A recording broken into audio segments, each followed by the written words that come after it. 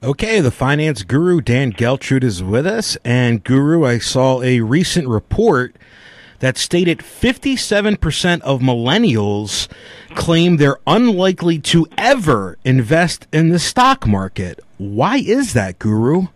Well, millennials are a different kind of group, aren't they? I mean, generally speaking, they want to avoid debt. They're more along the lines of building savings, and they're somewhat risk adverse. And they're also more for life experiences.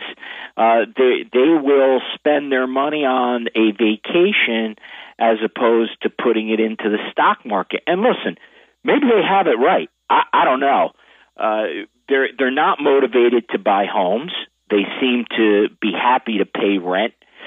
And when you take a look at what happened in the market in 2008 and what their parents went through, there is a distrust of a lot of the establishment, including the government, which perhaps you can't blame them for. And let's also put on top of that the way millennials live their life, they don't have a lot of discretionary funds to be able to free up for the market.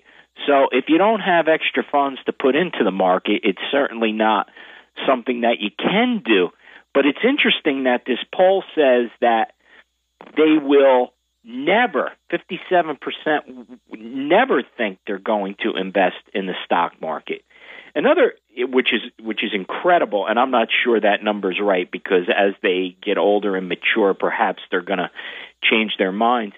But one of the big challenges that millennials have is that there is more temptation than ever for impulse buying and just the impulse to do things based upon they're always on their phone with all these apps. Everything is instantaneous. If you see an advertisement or you get an idea that you want something, you could make it happen almost instantaneously.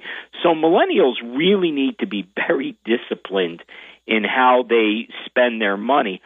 And we also see that with the new tax law, King, particularly in high-tax states, home ownership is not such a friendly thing to do.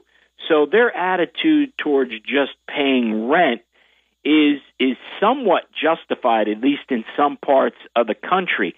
And again, what happened in 2008, changes in the tax law, and distrust of government, distrust of the establishment, distrust of the markets, all those things are not lost on them, and they are living their lives accordingly.